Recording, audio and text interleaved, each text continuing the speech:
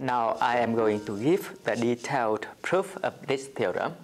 Our goal is to show that there exists some c in the closed interval from a to b such that f of c is the smallest function value on the interval ab. Okay, and there exists some d in this interval such that f of d is the largest function value on the interval ab. So I only focus on the case where there exists some c in the closed interval ab such that f of c is the smallest function value, and leave the second one as an exercise. Okay, so with that we are going to focus on the range of the function within the interval from a to b. So in the first step we define the set A as again the range of the function in the interval AB. So A is just f of AB, meaning that A is the set of all possible outputs where the inputs are in the closed interval from A to B. And now in the first step we will show that A is a bounded set in R. Okay, how can we show that A is a bounded set in R?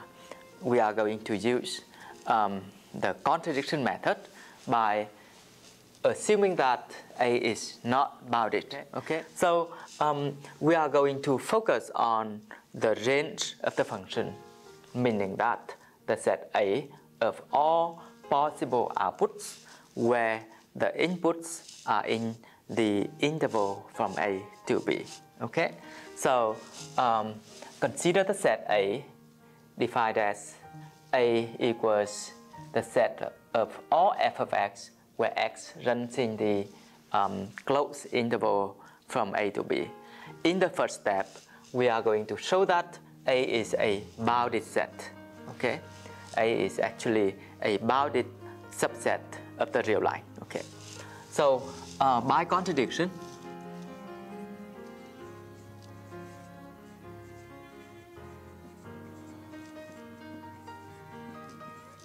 suppose that A is not bounded.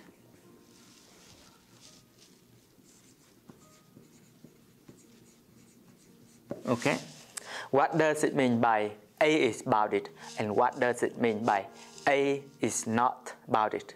Okay, a subset A of the real line is bounded if there exists some real number m greater than or equal to 0 such that the absolute value of A is less than or equal to m for all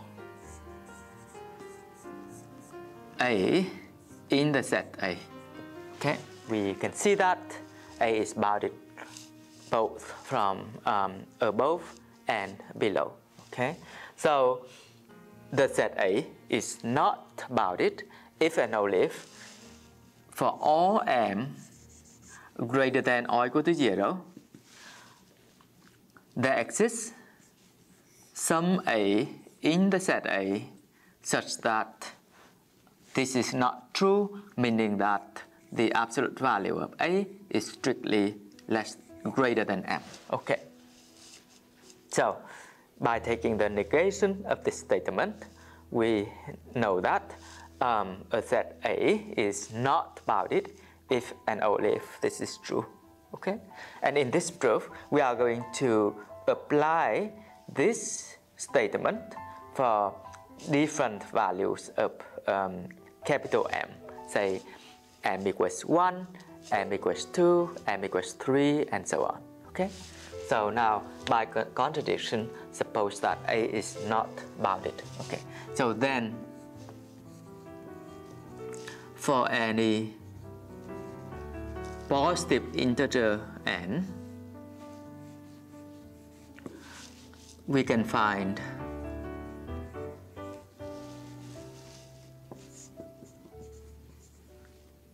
some A sub n in the set A such that the absolute value of a sub n is strictly greater than n. Okay. Now, because a sub n is in the set A, it is in this set. That means each an is a possible input, a possible output where the corresponding input is in the closed interval from A to B. So for any n in n, there exists xn in the closed interval from A to B such that an is equal to f of xn. Okay. And so by this condition, the absolute value of f of xn must be greater than n. Okay. At this point, we see that for any positive integer n, there exists some xn in the closed interval from A to B such that the absolute value of f of xn is strictly greater than n. To continue the proof, we are going to apply the Bolzano-Weierach theorem. This theorem says that if xn is a bounded sequence of real numbers, then it has a convergent subsequence. Okay? So now here for any positive integer n, we can find some xn in the closed interval from A to B such that this is true. Then xn is greater than or equal to A and less than or equal to B for every n. And so xn is a bounded sequence. Okay? Now, since xn is a bounded sequence,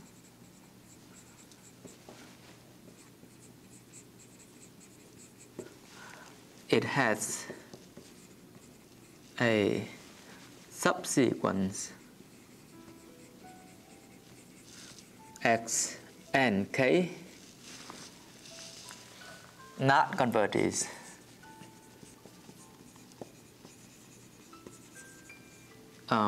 to some element x bar, and we can see that x bar is in the closed interval from A to B as well. This is true because x sub n is always greater than or equal to A and less than or equal to B for every n, and so xnk is greater than or equal to A and less than or equal to B for every k. And this one converges to x bar, and by the comparison theorem, x bar has to be greater than or equal to A and less than or equal to B. So x bar is an element of the closed interval from A to B. Okay, so we have this estimate. The absolute value of f of x and k is always greater than n sub k, and this is true for all k in n. Okay. Now, by the continuity of f,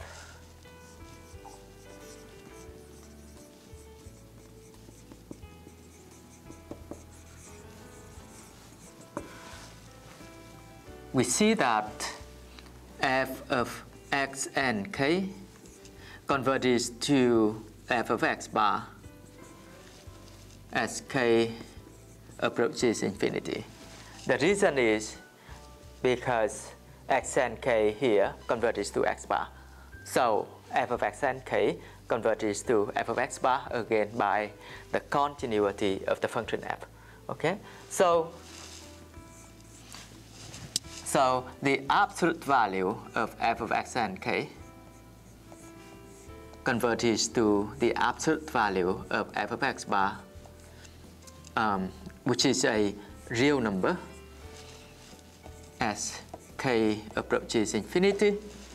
Now, from this condition here, note that nk here approaches infinity as k approaches infinity, because we always see that we can easily show that by induction that n sub k is always greater than or equal to k for all k. Why? Because n sub 1 is strictly less than n sub 2 and is strictly less than n sub 3 and so on. And this is a sequence of positive integers. Okay. So now from this condition here, we have that lim of f of x and k as k approaches infinity is infinity by the comparison theorem, because nk here approaches infinity as k approaches infinity, and therefore we get a contradiction. Okay, so I can say we also have that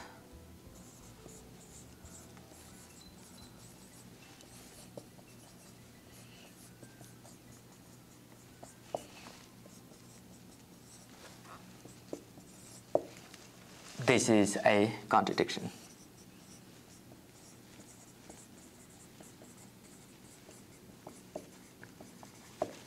This contradiction shows us that f is bounded on the closed interval from A to B, or the set A defined earlier is a bounded set. In the first step, we already showed that the set A is bounded. So it is both bounded below and above. And A is in fact the range of the function on the closed interval from A to B. Then it is always non-empty. For example, f of A is always in the set A. So we can apply the completeness axiom to continue with the second step of the proof. Okay, so let alpha be the infimum of the set A. Okay, so this is alpha in this figure, this is alpha. And again, by the completeness axiom, because A is bounded below and non-empty, so alpha is a real number. So I want to recall a very important property of this number alpha. Because alpha is the infimum of the set A, we can find a sequence in A not converges to alpha. So you can watch my video lectures on the supremum and the infimum to understand more about this property. Okay, so I can say that then there exists a sequence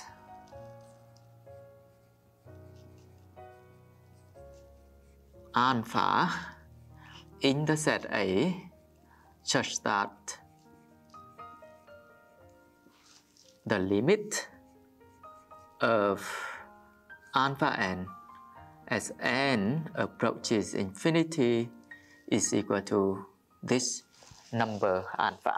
Okay, and again similar to the first step, because each alpha n is a possible output, we can find a corresponding input in the closed interval from A to B. So for any n in the set of all natural numbers, we can find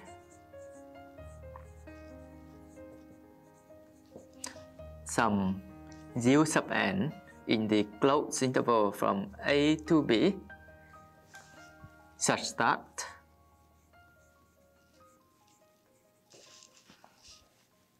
f of un is equal to alpha n. Okay. Now we will apply the Bolzano-Weierach theorem again. Note that un is always greater than or equal to a and less than or equal to b for all n. So un is a bounded sequence. So it has a convergent subsequence. So then un has a subsequence denoted by unk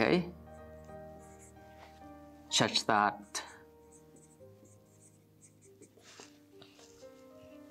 the unk converges to some c in the closed interval from a to b. Okay, so we can we already saw this property before, and again at this point we apply the continuity of f. Okay, so since f is continuous,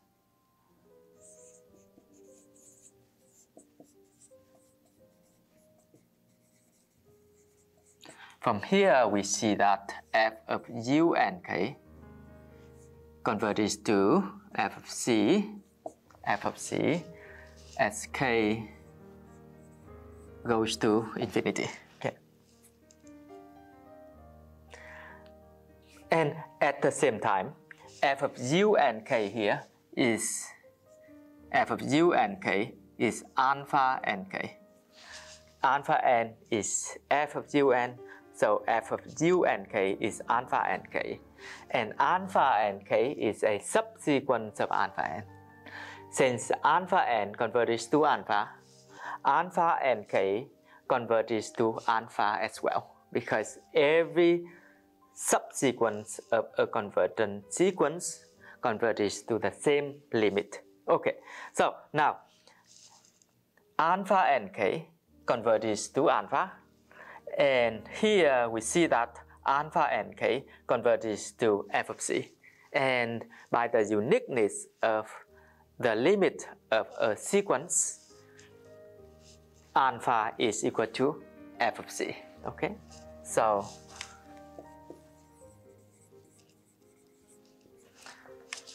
alpha is equal to f of c, and remember that alpha is the infimum of the set A. So alpha is less than or equal to f of x for all x in the interval AB. So from here we see that alpha is less than or equal to f of x for all x in the closed interval from A to B. So we have found some c in the closed interval from A to B such that f of c is less than or equal to f of x for all x in the closed interval from A to B, and we have completed the proof. Okay, so over here again I want to emphasize a very important fact that alpha here is the infimum of A, so it is a lower bound of the set A.